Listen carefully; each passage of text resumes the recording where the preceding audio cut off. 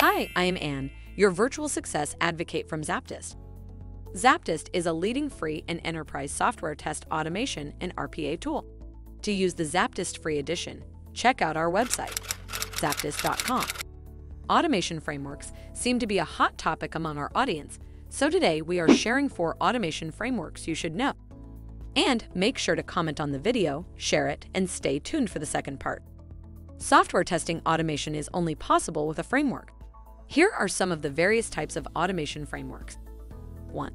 Data-driven framework. Data-driven frameworks require testers to write scripts that accommodate multiple data sets and combinations through parameterization.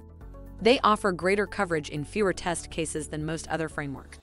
Many features and scripts are reusable, and you can maintain them easily. 2. Keyword-driven framework. Keyword-driven frameworks use tables where you define keywords to describe each function and execution. This framework is useful for QA team members who lack programming expertise and need to make test scripts. 3. Test library architecture framework. In the test library architecture framework, the test scripts get recorded and common tasks are identified as functions. The functions are called by the driver to create test cases in the main script. Plenty of code is reusable, and you can readily maintain the scripts. 4.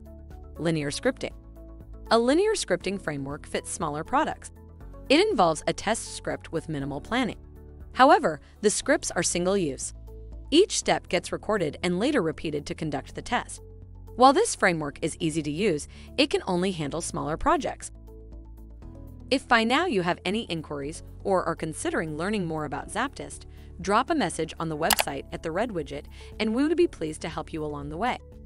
Make sure to comment and share this video with your peers and colleagues.